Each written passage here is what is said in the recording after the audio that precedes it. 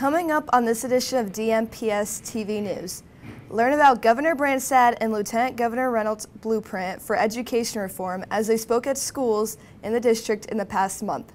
See why East High School students were treated to a red carpet event and a movie premiere.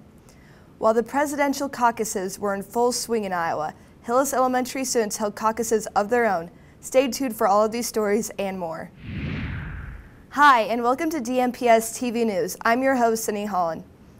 Lieutenant Governor Kim Reynolds visited East High School to see some of the recent challenges and successes of Des Moines Public Schools' largest high school. The Lieutenant Governor toured some of the unique programs and services offered at East High. The final stop of her tour was at the Walker Building, which is home to an educational learning center and a nursery for young parents attending the high school.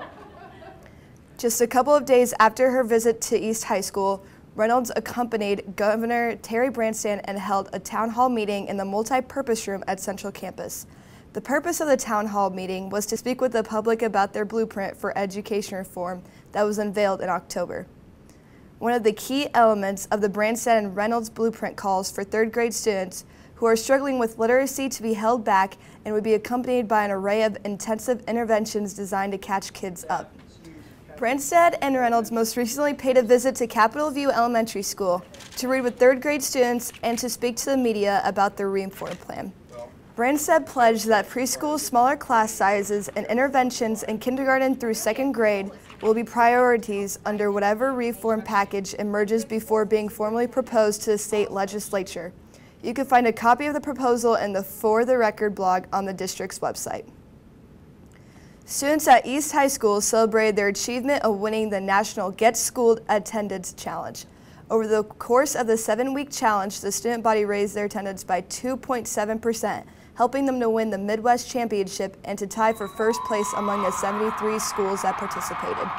So we just wrapped up a National Attendance Challenge where we had 70 some odd schools across the country, middle and high schools, sort of in a friendly competition to see which school could improve their attendance the most over 7 weeks. Paramount Pictures, the Get Schooled Foundation, and KISS 107.5 rewarded the entire East High School student body by providing a red carpet premiere screening of Paramount's Mission Impossible Ghost Protocol. More than 30 buses hauled the students out to the Winsong theaters for the premiere. We want to recognize our kids for doing what they're supposed to be doing, working hard at school and raising their attendance, and thus we have this great reward day with the red carpet event and the premiere of Mission Impossible 4, so it's very neat. So just really giving students an opportunity to speak up, let the world know what matters in their education, and then track how successful they're actually being in staying committed to their education. No, I think the Get Schooled program has really benefited our students, and we've seen a great increase of our attendance, and we're actually going to start another challenge in January with Get Schooled. It's a College Dollars Challenge, and we're really excited about that. Who knows what the reward will be if they are able to defend their title, but one thing's been established already. The mission's not impossible anymore. East High School students weren't the only ones in the district to be sent on a mission recently. 6th grade students at Merrill Middle School were given $1 by the school's PTA, their mission, to see how far that dollar could go within the community.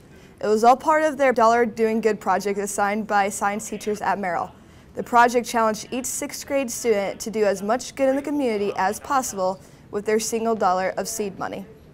Students then worked individually or in teams during the month-long project. We caught up with the science classes as they presented and celebrated their accomplishments with each other. We wanted to donate money to the ARL, but we also thought that if we rake people's leaves, we'd be helping them out too.